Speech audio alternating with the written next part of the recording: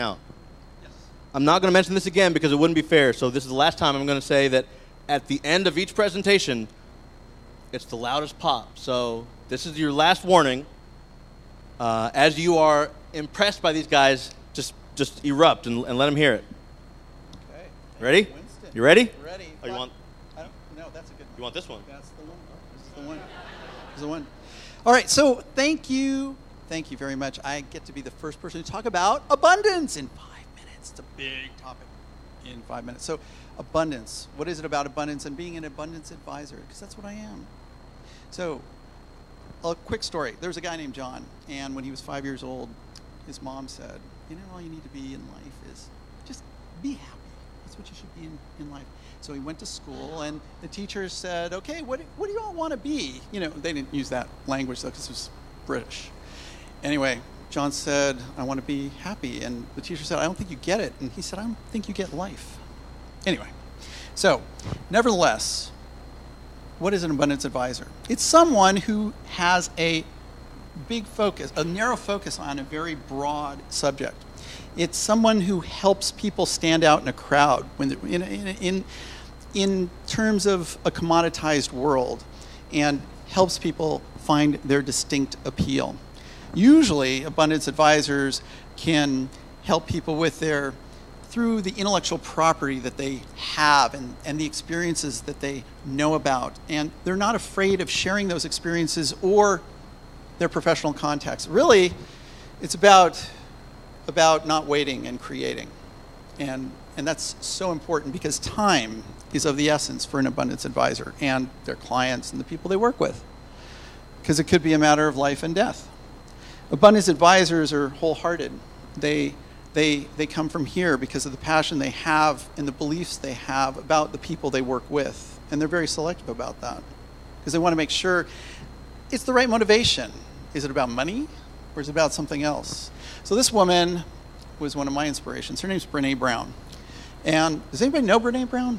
Yeah, she's coming here in Dead Alice. Pretty exciting. So anyway, she helped me to understand that perhaps the track that I was on was not exactly where I needed to be, and now I offer different types of help to different kinds of people for things that I believe in. She helped me reframe who I was for who I am now. And that's the kind of work that I do with other people. And the other interesting thing about being involved with abundance is it involves scarcity and the ability to frame scarcity and dictate value from that scarcity to provide abundant services or products for other people. Abundant advisors work from the heart because it's really about a passion they have, something that their clients and or people that know Simon Sinek. Do you all know Simon Sinek? Oh, good. I'm in the right company with people. So Simon talks about your why and knowing, starting with why, and how important that is.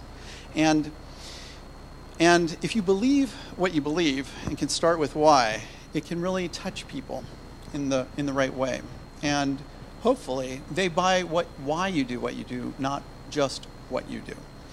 So one of the places, and here's a few examples of abundant advisors. This is the Wheel of Life. It is a horse sanctuary for unhomable horses. The woman who started this actually is Patrice Wheeler. She's here tonight. You can actually talk to her about this. It's fascinating. The horses actually help people as well with their authentic selves. This is a friend of mine, Jasmine Roman, who said, I got a job at Tesla. I want to share that information with people. She wasn't afraid of keeping it to herself. So you can read about her on my LinkedIn profile and see how she got a job at Tesla. Pretty interesting. The guy on your left is Ernest Green. He ran into this other guy, Colin Smith, at church. Colin Smith had been in a terrible car accident and left him really, disabled. He wanted to go to college, and Ernest decided to help him. 4 years in college. Ernest did it all on his own. Just thought he'd do it. What are some of the barriers to being an abundance advisor? Well, you saw some of them. And I would argue that one other is ego. Most importantly, though, obviously, you have to believe in yourself. You have to come from here to really be able to help people and influence them. Because at the end of the day, as Maya Angelou so poignantly stated, people may not remember what you said. They may not remember what you did for them. They will remember how you made them feel. So I would appreciate your listening very carefully tonight to the other speakers who are going to be following me. Very, very grateful I got the opportunity to speak first. And figure out how you can be abundant in your own worlds. Thank you.